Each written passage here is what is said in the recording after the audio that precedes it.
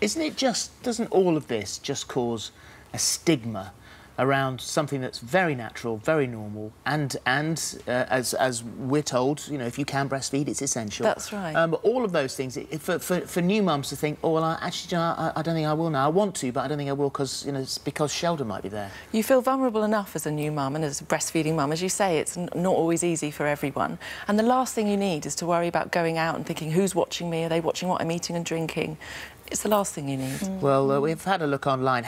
Beth actually posted something on our one of our outlets today, and she's 5,000 likes on this one. I would flop my breast out in front of the Queen during afternoon tea if my baby was hungry, and I've got to say, I don't think the Queen would bat an eyelid. No, I don't think so either. Cindy says, I don't think it's appropriate for the mum to be breastfeeding whilst drinking. Which I think we've said that she was on a spritzer. Yeah. Once again, everyone's happy to criticise.